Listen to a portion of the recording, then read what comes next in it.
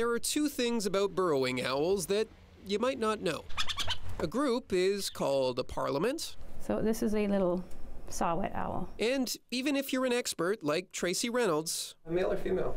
I have no idea. it's incredibly difficult to determine their gender. There's slight differences, but they're not really, they're not dimorphic, sexually dimorphic. So sometimes the males have a slightly whiter face, so we often like to guess, but we can't be, it's not a sure thing. Even the wisest of the wise can't tell if these birds are male or female.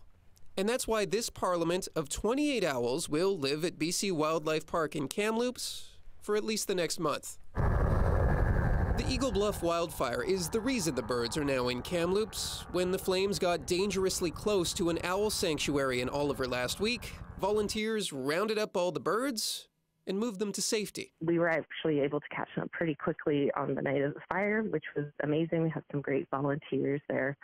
And yeah, it went a lot smoother than I thought. They're quite fun. The owls were then brought to this sanctuary in Kamloops, which conveniently is a lot like the one they were forced to leave. So it's kind of like staying in the Best Western in Kamloops as opposed to the Best Western in Oliver.